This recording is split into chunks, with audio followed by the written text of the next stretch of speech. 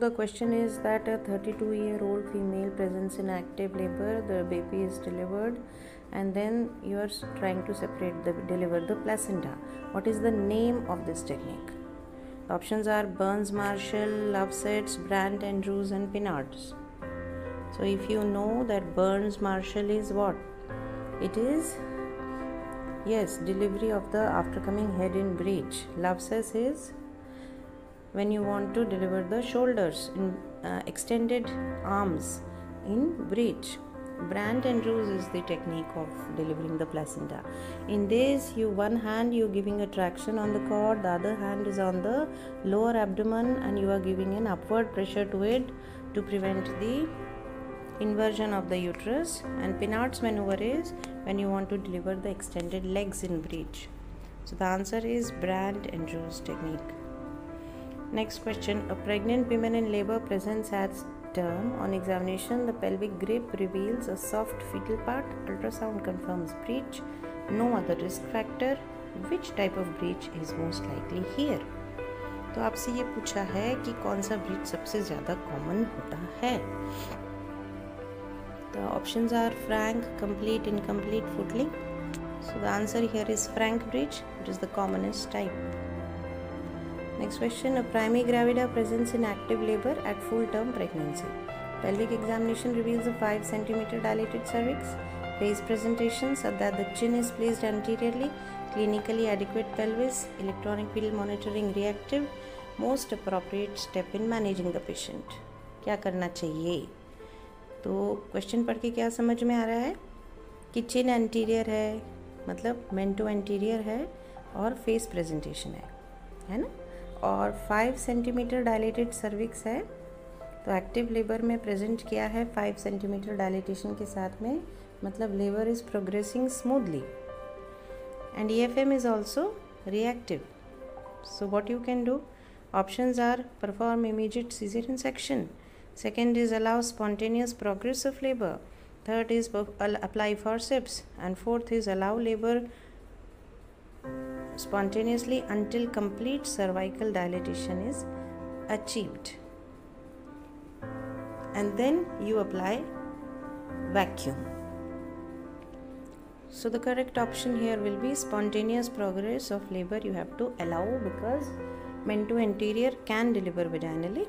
So no need for immediate cesarean section or any other operative intervention. Now the next question is, a pregnant woman at term pregnancy presents with labor pains with breech. All of the following are associated with occurrence of breech presentation except. So which is not associated with breech? ये पूछ रहे हैं. The options are placenta accreta, fetal malformation, uterine anomaly, and cornual implantation of the placenta. So placenta accreta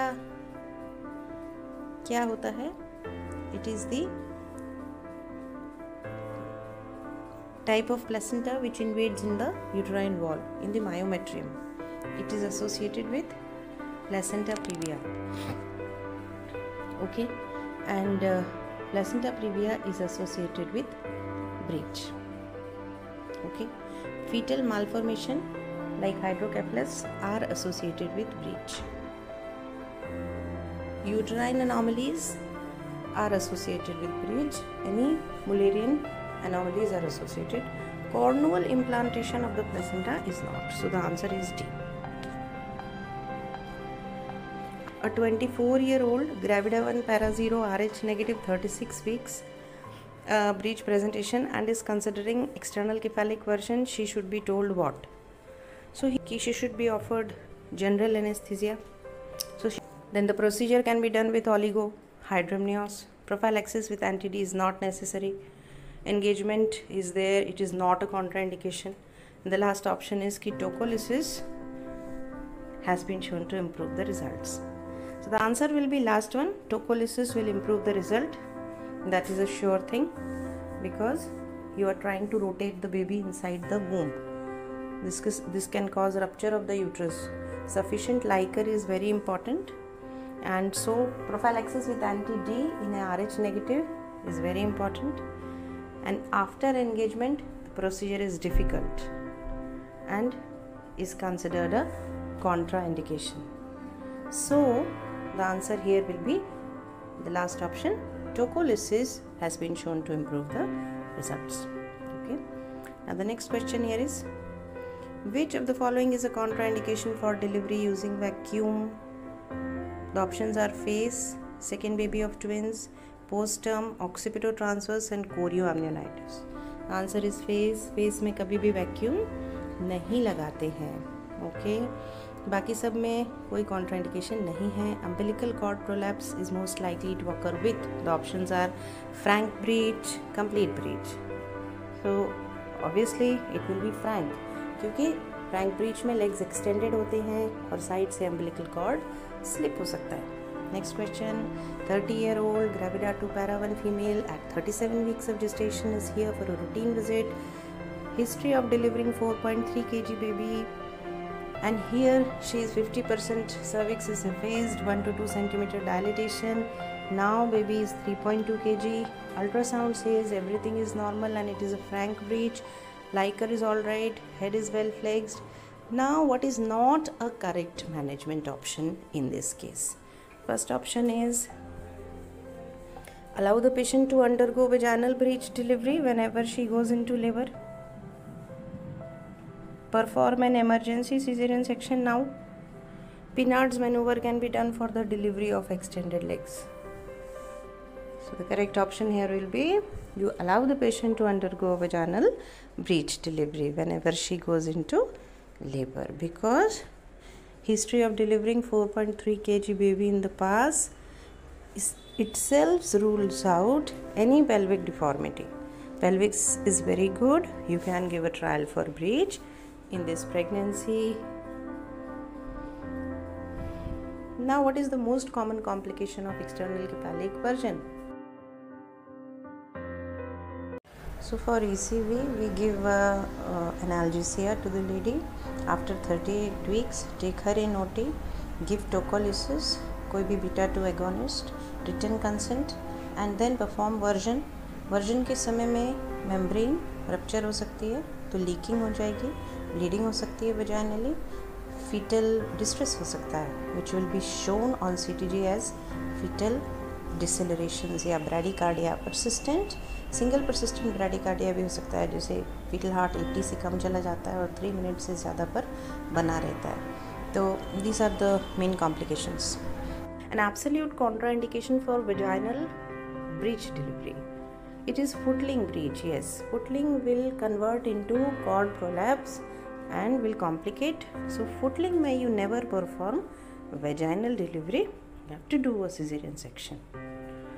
In breech presentation, frank breech is the commonest. Brachial plexus injury is a recognized complication. Prolapse of the umbilical cord can occur.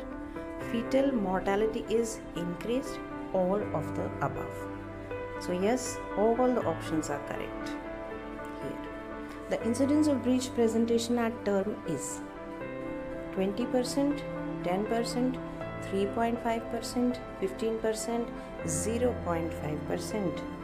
The answer is 3.5%. Breech presentation at term is 3.5%. Next question, the following are contraindication to external cephalic version except. तो इसमें से कौन सा contraindication नहीं है version के लिए? Contracted pelvis, placenta previa, multiple pregnancy, presence of cervical suture in situ, scarred uterus. तो ये जो हैं ये सारे contraindication हैं. इनमें से कौन सा नहीं है contraindication? Contracted pelvis में तो करेंगे क्या? ECV क्यों करते हैं? ताकि हम वेजाइनल डिलीवरी करा सकें. तो कॉन्ट्रैक्टेड पेल्विस में वो पॉसिबल नहीं होगी. प्लेसेंटा प्रीविया में भी हम नहीं करना चाहेंगे, प्लेसेंटा एवल्स हो जाएगा तो ब्लीड करेंगे. मल्टीपल प्रेगनेंसी में इतनी स्पेस ही नहीं होती है यूट्रस में, तो हम नहीं करते हैं वर्जन. स्कार्ड यूट्रस में स्कार रप्चर हो सकता है, लेकिन अगर सर्वाइकल सिचर है, एनसर्कलाज किया हुआ है तो कर सकते हैं. Face presentation, all cases must be delivered by cesarean section? No, mento anterior can deliver vaginally. So this option is wrong. All cases can be delivered vaginally? No. The presenting diameter is occipitofrontal? No. It is submentobrachmatic or submentovertical. So submentobrachmatic is 9.5 and submentovertical is 10. The fetal head is hyperflexed. No, it is hyperextended. Mento-posterior position must be delivered by cesarean section. That is absolutely correct. It should be delivered by cesarean section. Now the next question with regard to breech presentation, you have to tell which one is correct. A option, in vaginal delivery, the fetus is prone to cephalhematoma.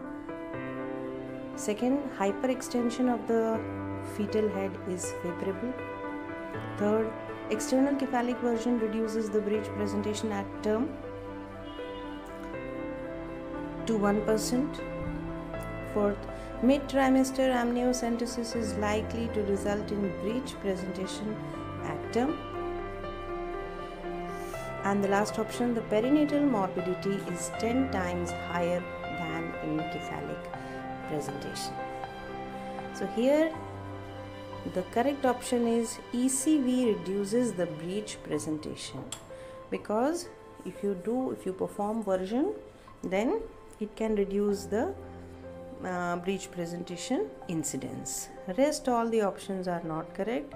Fetus is in vaginal delivery, fetus is prone to cephalhematoma. कैसे होगा? Presenting part में होता है cephalhematoma, तो presenting part तो यहाँ पर buttocks हैं. Hyperextension of the fetal head is favorable. How can it be favorable? Hyperextended head will present with a greater presenting diameter, and this will not be favorable. Then fourth option देखो, mid trimester amniocentesis is likely to result in breech. No, nothing like that. The perinatal morbidity is 10 times higher. ऐसा नहीं होता है. तो the correct option is C.